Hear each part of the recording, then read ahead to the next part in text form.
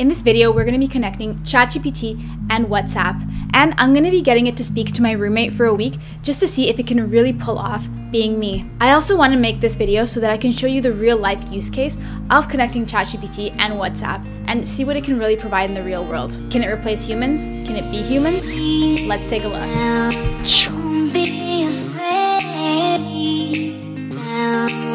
As you know, a lot of people are hating the fact they have to be speaking to these robots all the time. Whether it's calling about your credit card, whether it's calling about your phone bill, you're always sent to this automated robot with this automated message, and people get really tired of speaking with these bots. So this is where ChatGPT can come into play with customer service and actually start speaking to people like real people. So as I said, this week, what I did was I connected ChatGPT and WhatsApp. And so that you guys can do this yourself, I want to run this experiment of how I did it, and I'm going to be walking you through the entire setup myself. So for this, you're going to need three main things.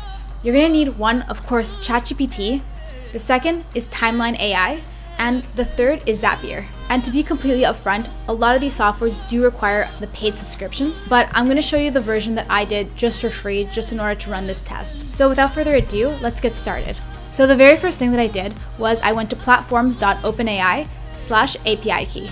And here in the API key section, go to create a new secret. Perfect. Now that you have that set up, don't close the tab, because once you close that tab, you're really not going to be able to see the secret afterwards. Now go into Zapier.com, and in Zapier.com, log in with your account, and then go to Create Zap. And a lot of people get really confused with Zapier because there's a lot of things such as triggers and actions, and it gets a little bit confusing. But the really good thing is that there's now AI for the AI. So when you start off, there's going to be a prompt that's going to enable you to write a prompt. And what I wrote here is, when I get a notification on WhatsApp, send it to ChatGPT and copy its response and send it as a reply on WhatsApp. So then I click on generate, and now it'll give me one trigger and two actions. The very first trigger that I get here is from Timelines AI. And this is where the timeline section comes in. So go into Timelines AI and create yourself an account. All right, so now that you got access to Timeline.ai, don't get too complicated with this part. This isn't even the paid section yet. So what you're gonna wanna do is you're gonna wanna go into the first trigger. And the very first trigger is the apps and events trigger. Go into events and then click on receive messages. Then make sure that the account is checked on, and then shoot a test trigger. It's gonna give you all of these variables such as chat ID, chat name, sender phone number, recipient phone number, and a whole lot of those. Once you press on test trigger, you're gonna receive a notification. If that's all said and good and the test goes through, we can move on to the next action. And this is one of the most important parts, because here is where you connect WhatsApp to ChatGPT. And you're gonna have to connect your own phone number here, so really pay attention. Go to apps and events, then go into accounts. And then here you're gonna wanna add your number. And you're gonna wanna start by adding the number of the area code that you're in. So in my situation, I'm living in Canada, so I'm gonna press +1, and then I write in my phone number, which I'm actually gonna blur out because I don't want you guys to see what my phone number is. It's gonna then prompt you to a section where it says actions, and here it's gonna ask for details of how the reply is gonna be filled in. So the very first part is the name. Once you click on the drop down, click on send name, and it's going to give you the example of some spammer, which I think is kind of funny. After that, go to the link reply form, go to the drop down again, and select message text. Once all this is set up, go ahead and click continue, and then go ahead and run a test for this. So earlier this week, I already ran the test, and I got a notification from Zapier to my WhatsApp. And the notification that I got was just saying that message was sent successfully. So that's how you know you linked it in properly. After that, we're going to go to the very final trigger, where WhatsApp's basically going to learn how to send a message back to you. So here it's going to say, send a response back to the person that sent me a message. And we're going to go through the exact same process all over again. So first off, we start by going to app and event, click down on the event form, and then go to send message. Click on continue, and then go into account. Here, once again, it's just going to prompt you to connect your phone number, and then click on continue. After that, just click on action. And this is where it's going to fill out the template of how it's going to respond to the person when they're sending the questions. So pretty straightforward. On template, click on new message on the dropdown. Then in the name form, go to sender name.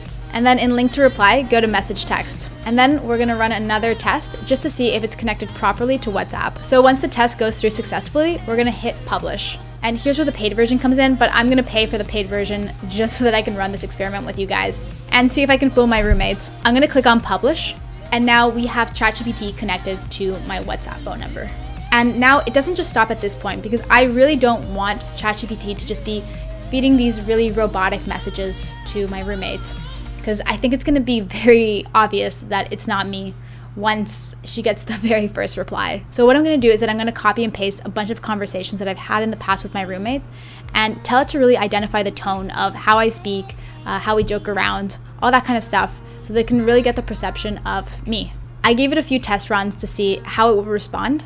After that, I had the ChatGPT pretty fine-tuned, and I think it was pretty good to go. So after that, what I did was I ran this experiment. But did you actually know that you were talking to ChatGPT this entire week? Okay, let me do that.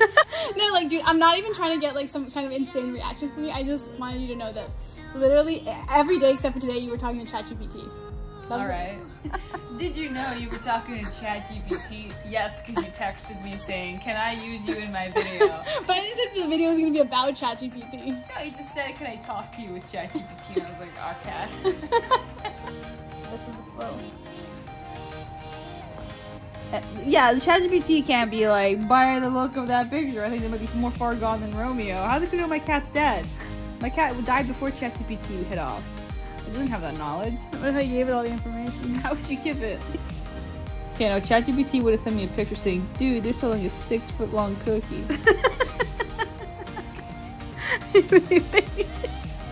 You think ChatGPT wouldn't say that? I had a few conversations with my roommate, and to be honest, the first day, nothing really seemed that suspicious. But after a certain point, I feel like the messages did get a little bit suspicious.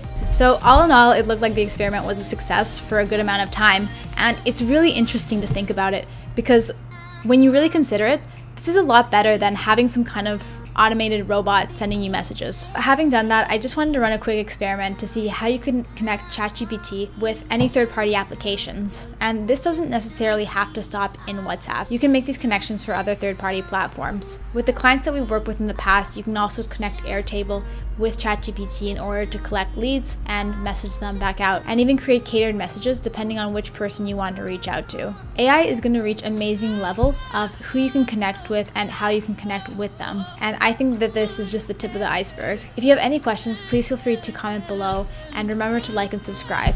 I love making videos for you guys, and I look forward to seeing you on the next one. Take care.